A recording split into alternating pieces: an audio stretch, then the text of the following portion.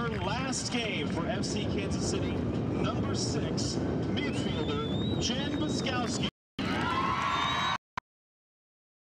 Jen has been a fixture in the middle of FC Kansas City's lineup since the team and league began play in 2013. She's also the only player in the history of the National Women's Soccer League to start every regular season game. She's been a leader in the locker room and on the field and an integral piece to the team's back-to-back NWSL championships. Most of all, though, we are happy to call Buzz our dear friend. We all wish her well on her new career path. Presenting Buzz with flowers this evening is FC Kansas City head coach Vlatko Andonovski. FC Kansas City fans, let's hear it one last time for Jen Buczkowski. Thanks for having me, Brad. We welcome our fans in Chicago who are watching this, as well as our home fans here in Kansas City. FC Kansas City will be in the alternate home jerseys, the pink tops, white shorts, and white socks, moving from our right to our left, and the Chicago Red Stars in the blue and white tops, the blue shorts and the blue socks moving from our left to our right. Sarah Johnson will take it, left-footed in swinger, in front, didn't send away. We're at minute 10.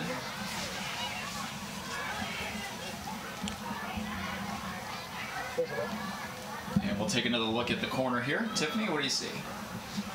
It's a good corner played in. It's hard to tell what happened there. It looks like it hit off of DaCosta, but I couldn't tell. Chicago Red Stars on the move again. Her trademark is hardcore play.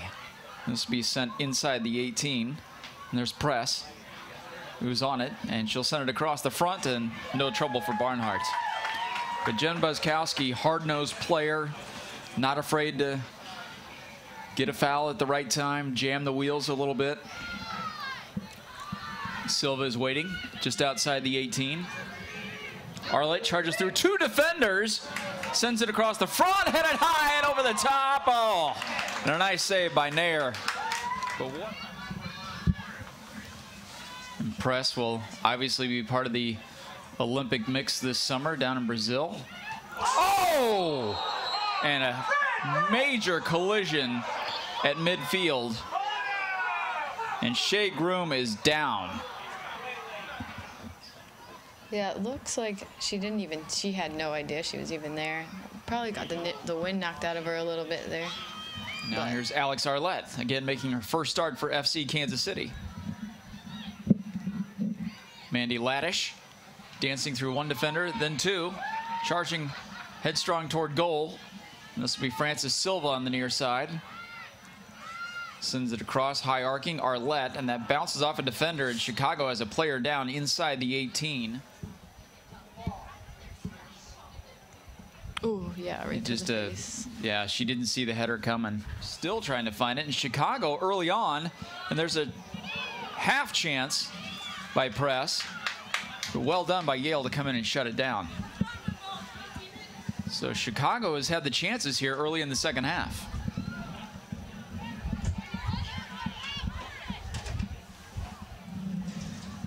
And this will be a corner for Chicago.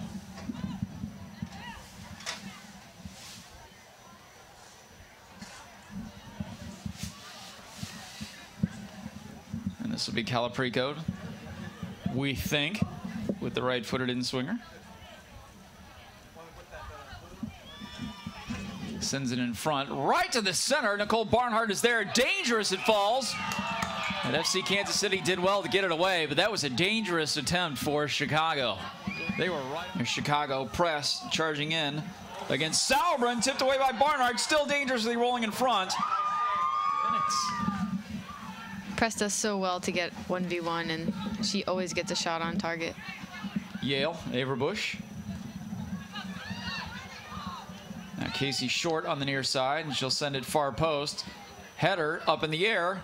Yale is there, and shot for Chicago possible, and it's taken and blazed over the top, and a nice job by Huerta, making her 5th start, the 23-year-old striker for Chicago, but attacking chances here in the second half. Yeah, she does. Who's this? Huerta. She does Huerta. well to get the ball in the box, but Desiree Scott right there to cut it out for FC Kansas City, still fighting for it.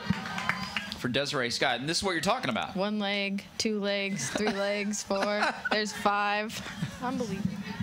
Now Arlette on that left flank. She's had several good runs in the first half. Now picking it up here in the second half, and now this could be on for the Blues. Shea Groom lining up a shot, right foot, and just over the crossbar. I'd be really disappointed with this. This is a great opportunity, best opportunity so far she's had this game. But you know, just trying to find one way to break through. Jen Buczkowski was there with a touch, and now a chance in front. Francis Silva fired, and it hits the woodwork. Oh, Francis Silva was right there. Build up, perfect ball. We actually worked on that in training, and unlucky. Just made a couple of long runs along that right side. Francis Silva again. Mandy Laddish just on the doorstep again. In there. This is a great run in behind and ball by Mandy Laddish. Perfect cross. It's just Alyssa Nair. I don't understand. She's in the right place at the right time. She's just a great goalkeeper. Wow. Look at this by Mandy Laddish. Kansas City kid. The header just, wow. For FC Kansas City for 3.5 seasons, 2 NWSL championships. So many years as a professional, great college player, great high school player, and now headed away. Dangerous in front, shot for the Blues, tipped away again. The Blues, bad luck, undone. As Alyssa Nair is able to stop it. Boy, Chicago made a horrible mistake. Yeah, we got a little bit of a lucky bounce here, a little bit of the wind maybe. And the header Bowen's first shot, and a great save again by Nair. Both teams will be disappointed they didn't finish their chances at the end there. Final thought on Jen Buczkowski, who's now finished her career as a professional soccer player. She's had a tremendous career in college, both professional leagues. Probably should have got a call up to the full national team, but I think she has to be satisfied with what she's done over the years. Well, teammates, coaches, family, and friends. That is the last minute Jen Buczkowski has played as a professional, and myself and Dave Stewart at Time Warner Cable appreciate watching you the last three. The first point of the season at home, being a man down, player down, at least get